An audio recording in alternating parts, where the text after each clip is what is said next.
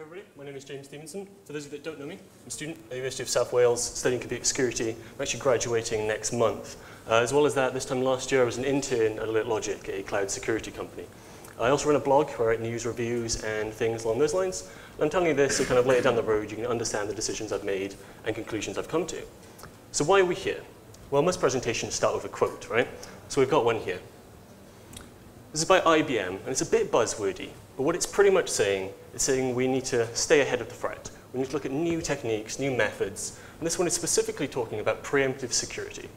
Now, preemptive security is the idea of doing something now, spending some money now, doing some research now to help protect ourselves in the future. So offender profiling is a type of preemptive security, and offender profiling is what I'll be talking about today. I'm going to split it up into a few sections. I'm going to talk about what profiling is, right? I'm going to talk about why it exists and why we have it.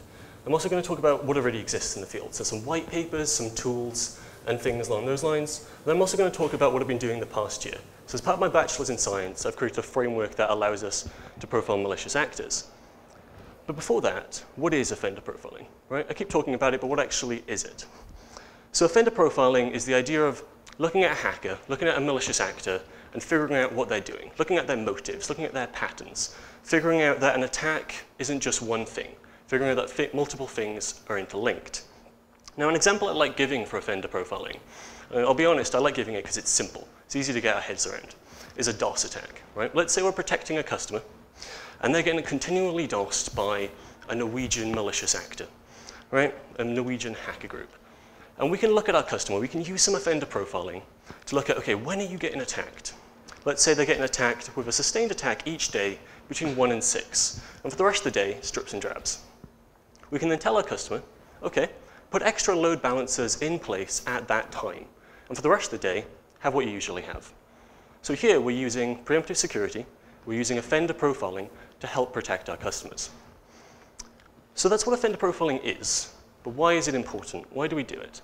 So this is a quote from the Los Angeles police chief, and it's actually to do with predictive policing, but it's a great example of offender profiling. What this quote is saying is it's saying, we're not getting more money, we're not getting more staff. We have to use what we have now effectively. And that's what security and offender profiling is all about. It's the idea that security is less of a buzzword than it once was. There's no more endless budgets for security. We have to be doing that small stuff now, spending that little money now, and utilizing what we have to help protect ourselves in the future. So that's why offender profiling is important. But why is security important? We wouldn't be here today if we didn't believe security was important.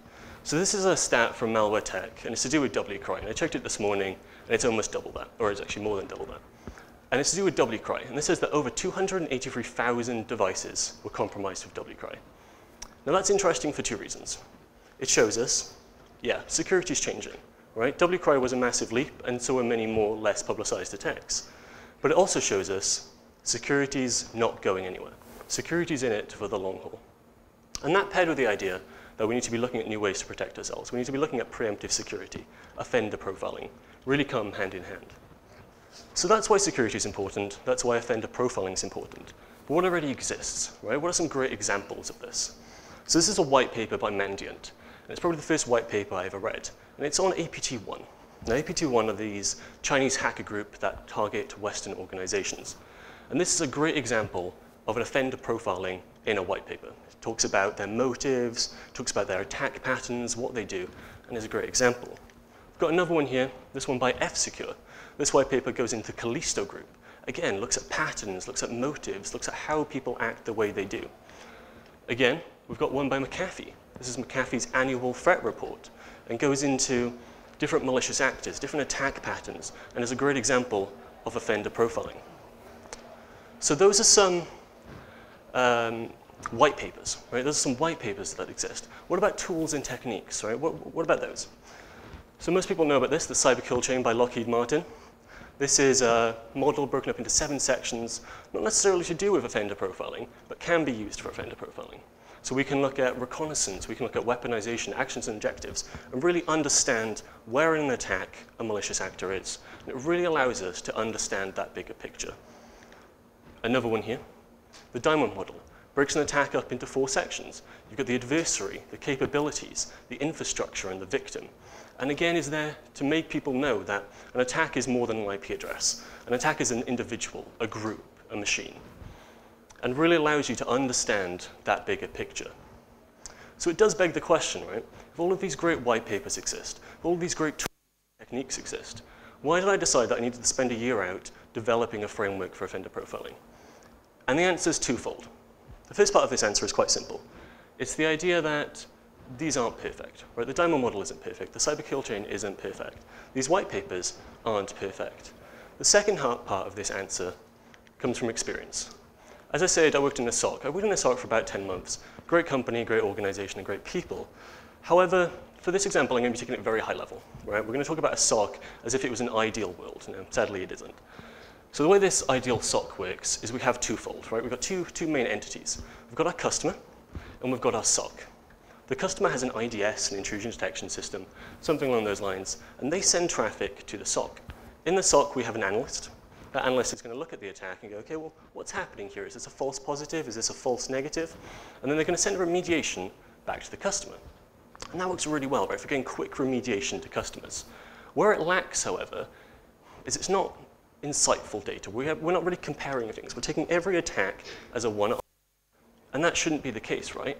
So let's add something to this. Let's add a framework that allows us to profile these malicious actors, that allows us to understand an attack is bigger than one event. And here, while the SOC has that data where they're building that remediation, let's take some of that attack data, let's shove it through a framework, and let's create a profile of the malicious actor that we can give to the customer as a one-off report. We can give it to the customer with the remediation. So the customer really understands what's happening to them, as well as fellow analysts, right? If analysts have that information about the attack, they can make more better decisions. So that is why I set out to create this framework. But I keep talking about this framework. What is it, right? So primarily, it's a framework for profiling malicious actors. Again, a bit buzzwordy. So what does that mean? Well, it's a framework broken into 7 sections. Sections like significance of an attack, longevity of attack, understanding things like the likelihood, risk, impact, all of these things connected to an attack. Asks questions like, what tools were used in the attack?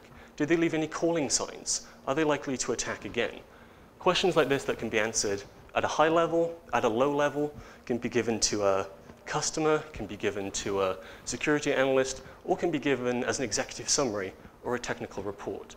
And that diversity in how this framework works really allows you to look at that bigger picture of an attack, but look at what you want to look at, understanding that you can use one of these modules, you can use all of these modules, and it really has that diversity. Now today, I'd love to spend hours talking to you about all of these modules. I'd love to talk about the pitfalls, the strengths of them. Sadly, we don't have the time. What we do have the time for, however, is to talk about one of these modules, to grab one of these modules and to talk about how this module allows you to look at the bigger picture, how offender profiling as a whole allows you to look at that bigger picture. Before I dive into one of these modules, I do want to talk a bit about data. So this module, this framework is completely manual at the moment. It's all done by hand. So I could give you a book and you could pretty much go through this framework. As well as that, the way it collects data, so the way it aggregates malicious actors, at the moment it's all done by IP. And I'll tell you why that fails in a little bit. Before that though, this module, right? So this is a spreadsheet where I took data from a honeypot I was running using one honeypot network, and I shoved it into it. And this module specifically creates graphs like this. And the way this module works, it looks at significance of an attack. And the way it works at significance, it says the longer an attack is, the more significant it is. Now that's not always the case, but it's a good baseline. So the way this works, we say, okay, if multiple events occur in a time frame, let's increase the significance. It doesn't quite double, but we'll say it doubles. And then if events don't occur in a time frame, let's half-life it. Let's decrease it. So we get these peaks and we get these troughs. And that allows us to start comparing data. That allows us to start going, are these events related? Are these events connected? And that really allows us to see that bigger picture. And that's what this framework is all about. It's all about seeing that bigger picture, understanding for yourself, your customers, or your team, the bigger picture of security. And that's what it set out to do. But it does have its flaws. These are a few of the flaws I've picked out myself and a few of my friends and peers have shown me. Some of these, like, as I said, SOCs don't work that way. They're not that simple. You have SLAs, customers not understanding remediation. If I'm using that as an example, surely I should be using something else. Again, I used a DOS because a DOS is easy to explain. If I go to further, more complex attacks, they're harder to get your heads around, and my head as well. Aggregating by attack.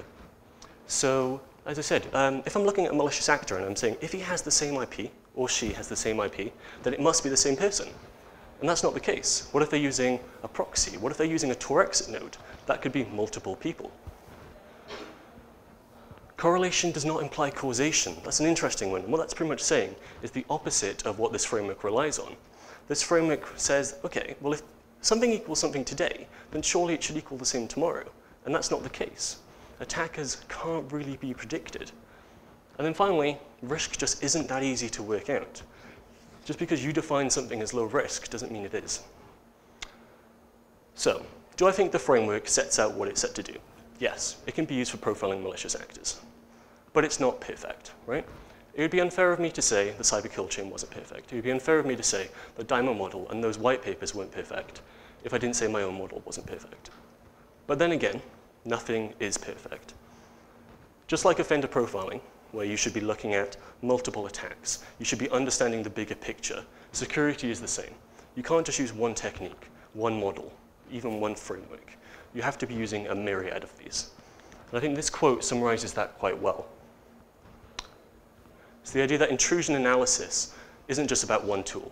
It's not just about one technique. It's about much more than that.